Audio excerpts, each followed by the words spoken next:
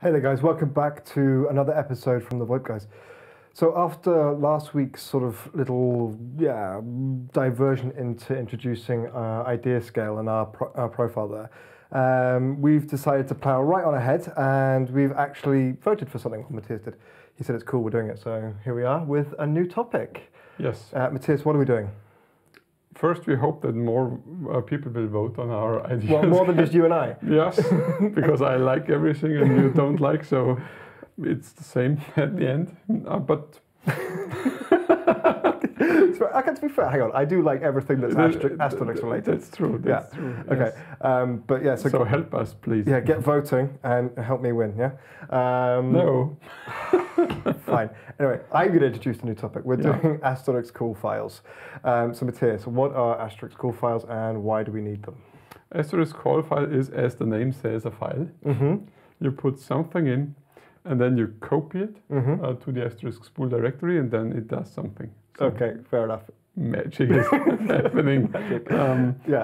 And what does happen in detail?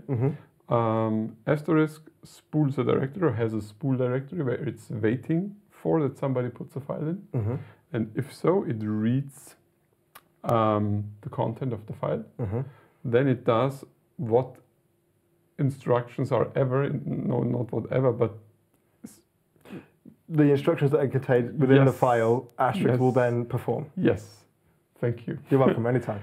And then it does things like it connects a channel to a target, and this could be you to the monkeys, or my favorite. Yes, or you to another context, or something like this. We will explain this in detail and how this works. That's basically it. Right, before we get into the technical details of Asterisk Call Files, can you give us a use case scenario?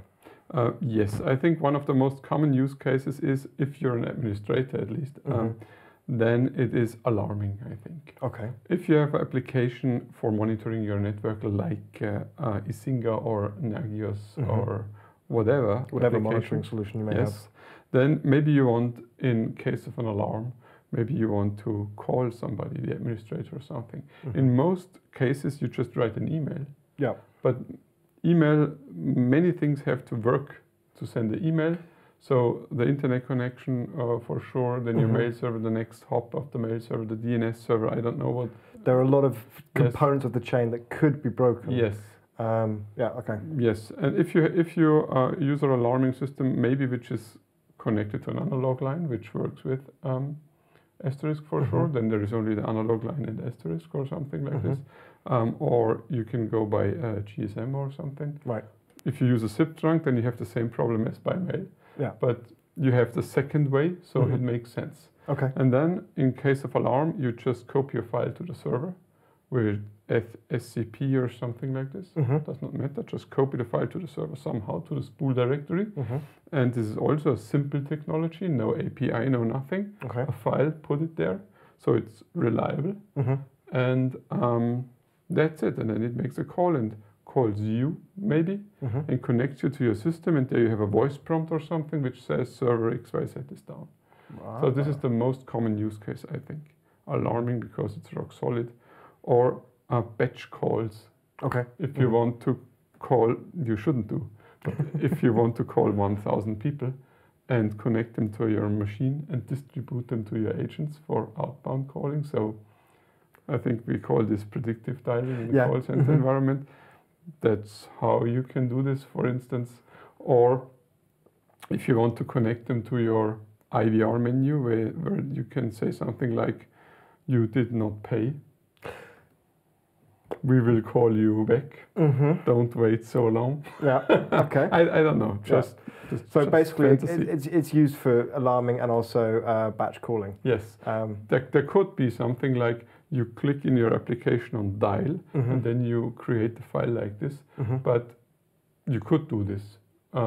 But in most cases, there are better ways to do so because Asterisk also has the Asterisk AMI, which is, by the way, idea on idea scale. It is, yes. It's got 2 votes now. Yes. Yeah. You voted, I voted. Yeah. So get voting. Did we already mention that you should vote? Yeah. Okay. No, you could do it like this, but with the APIs, it's much better, I think, because you can directly talk to the server. So you could also do batch dialing or alarming through the APIs, but maybe copying a file is easier for you and maybe more solid than if you making an API connection, and you have to maintain the connection and stuff like this. So maybe it's easier. Okay, right. Let's get into the technical stuff now, Yes. because we have gone quite a long way into what you could use it for. Yes. And I'm sure plenty of people have comments and so on, so just leave them there. But let's get into technical stuff. Okay. Take it away.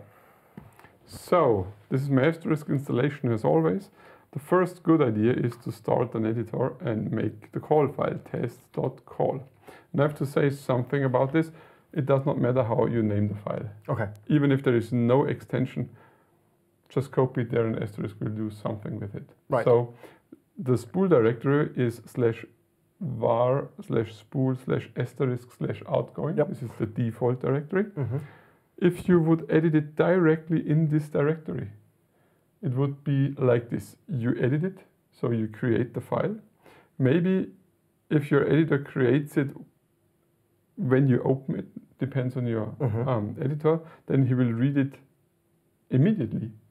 See, there is nothing in there and just throw it away. Otherwise, if he creates the file, when you say save the file, it would read the file, do what you typed in there, and then delete it, because he did this call, and then you lost your file. So that's not a good that would idea. be a real pain in the proverbial backside, Yes. because you do all the work and then it's Yes. gone.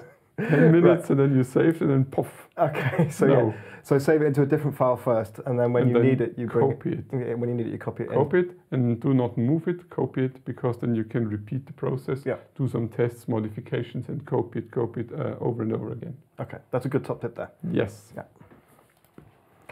So we call it test.call. As I said, it does not matter. Then we copy instructions out of there. I prepared this, but the truth is, this is just from voip-info.org. We referenced the page a lot of times Many times. before, because it's a good source for information about Asterisk. Along Not as good as our video tutorials for sure, Yeah. but almost as good and more complex maybe. So I just copy. This is the minimal example. Okay. You can copy from there, and if you want to just go to voip-info.org and search for call files, then you will find this, and then you can go ahead and modify it like we do now. Yeah, or you can get it from our blog when I post the video, and then wait for next week when we have the more advanced one, and get the next more advanced text as well. As you like. Yeah, there we go. Right. What do we have here? This is the minimal configurations. You have three things: channel, application, data. So channel is the channel where we want to connect to. In this scenario, this is zip trunk name 18822 and so on. This does mean use the provider. We call this provider, so this is the peer name, and then call maybe my mobile. Okay.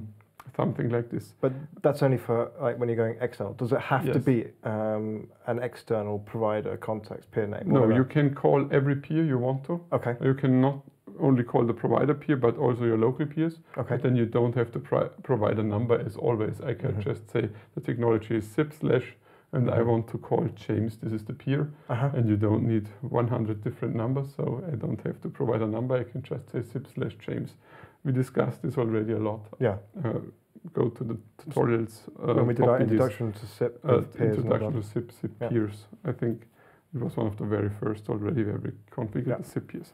Okay, go ahead. Then we just delete this and we say James.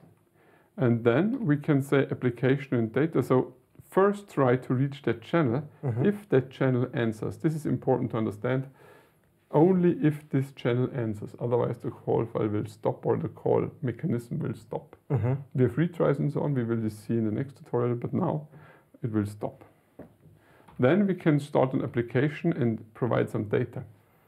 If you don't know what applications of Asterisk are and which data you can provide, go to our other tutorials where we talk about the dial plan, the applications and how you can use them. I think we had an extra tutorial about playback. We did, yeah. It's where my love affair with the TT Monkey started. Okay. So it's the same.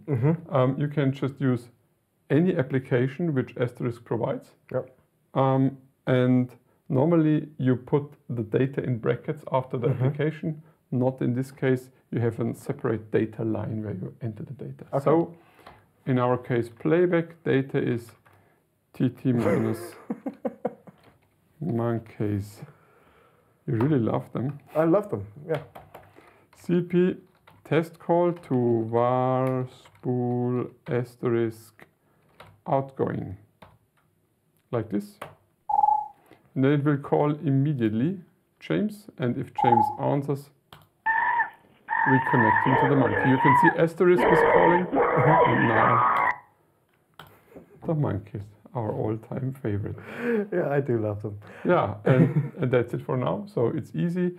It connects the caller, which is defined in the first channel name. So this channel, whatever this channel is, to something which I define. Okay, fair enough. And that's it. So as we sort of alluded to earlier, we are going to be back next time around with a slightly more in-depth, detailed look at Asterisk Call Files.